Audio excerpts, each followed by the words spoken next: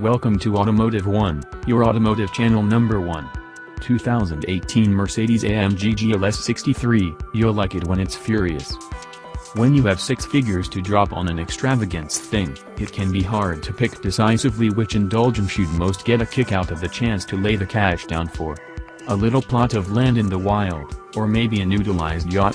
Enable us to propose rather Mercedes AMG's lumbering GLS63, a SUV with seats for 7 and a 577 horsepower twin-turbocharged V8 to pursue away the Sunday scaries.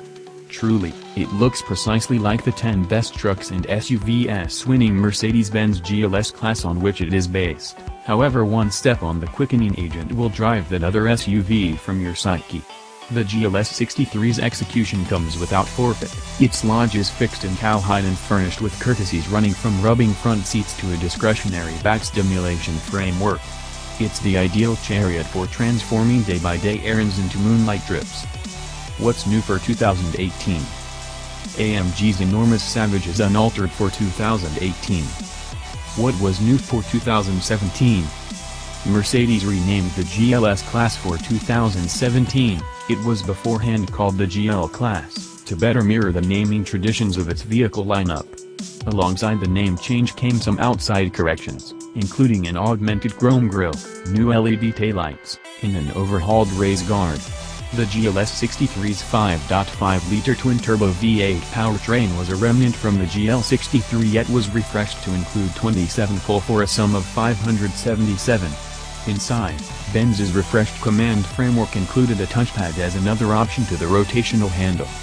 Different corrections included new encompassing lighting and trim hues, a 3-talk directing wheel, and an accessible Designo Nappa calfskin inside.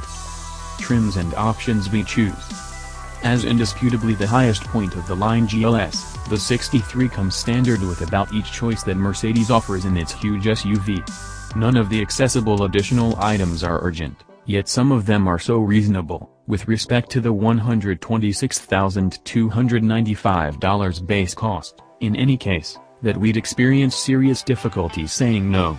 The GLS63's vigorous offering of standard highlights incorporates adaptive air suspension with selectable drive modes, heated, ventilated, and rubbing driver and front traveler seats, panoramic sunroof.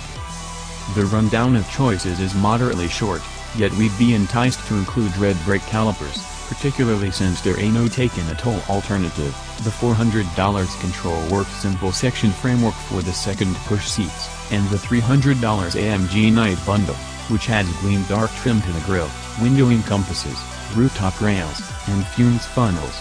Those additional items would bring the aggregate cost of our GLS63 to $126,995. Don't forget to subscribe and like my channel, thank you.